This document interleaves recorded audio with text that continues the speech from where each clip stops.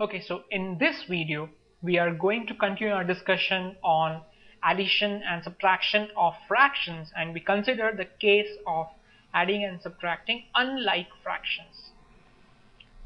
Now, just to reiterate, what are unlike fractions?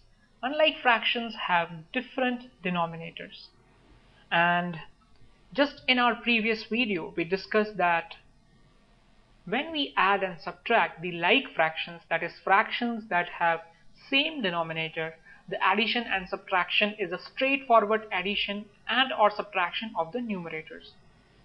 Now, since in the unlike fractions we have different denominators, we can make our job very easy if we convert the unlike fractions denominator into a same number.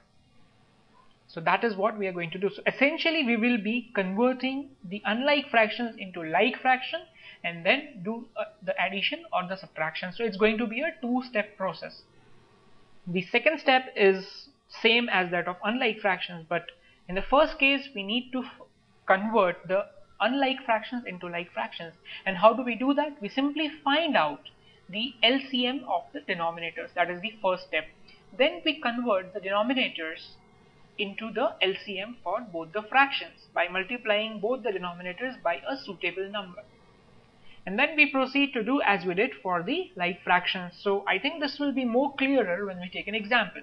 So let us take this first example in which we are supposed to add the fraction 5 by 4 with 3 by 6. Now you can see that these are unlike fractions. They both have different denominators. So the first step is we need to convert them into like fractions.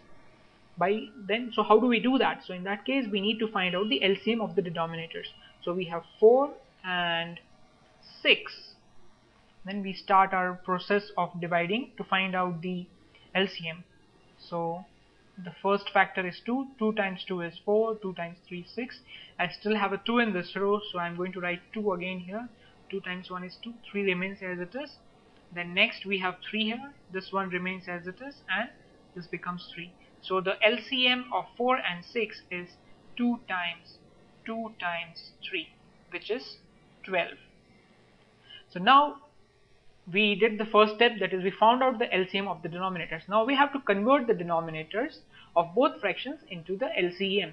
So what I want is, I want a 12 here and I want a 12 here. And so what we are going to do is we need to multiply both of these fractions by numbers such that I get 12 as a denominator. So in the first case, 5 by 4. What am I going to multiply 4 so that I get 12 in the denominator? So it is 3. And since we have to come up with equivalent fractions, so we use the same number, that is 3, to multiply the numerator as well. And then we have to add, and then we have 3 by 6. This is the second fraction. So what do we multiply 6 by to get 12 in the denominator? It is going to be 2. And similarly we'll have to multiply the numerator, that is 3, by 2 as well. Then we simplify it further. So we have 5 times 3 is 15, and then the numerator is 15 and denominator is 12. Then we have 3 times 2 is 6 and 6 times 2 is 12. And now you can see that we have converted these two, this 5 by 4 and 3 by 6, into like fractions, and now I can simply use the learning from the like fraction, that is I can simply add 15 and 6, the numerators. So 15 and 6 is 21 by 12. So this is the answer that we got, and this is how we would go for adding unlike fractions. Now let us take an example for subtraction as well. So we have to do